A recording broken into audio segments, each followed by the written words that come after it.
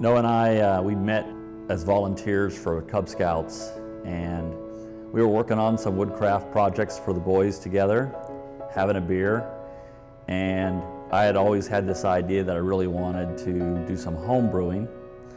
Mentioned it to Noah one day, and he said, you know, my cousin used to be a home brewer. He's got a bunch of equipment in storage. I bet he would be happy to come down, show us a few things. Usually the brew day takes us about 10 to 12 hours to complete. We'll come in the morning, the hot liquor tank will already have the water temperature where it needs to be. And at the end of that, we're putting our yeast in there and setting our fermenter tanks to the right temperature. And that's pretty much how a long, 10, 12-hour day goes for us in this brewery. Wow, that sounds pretty simple. We definitely have plans to be a regional Southeast brewer, available in the Carolinas, maybe even outside the Carolinas, but in this regional Southeast area. We still want to have it be a local product and, as much as we can, source our ingredients from the local area.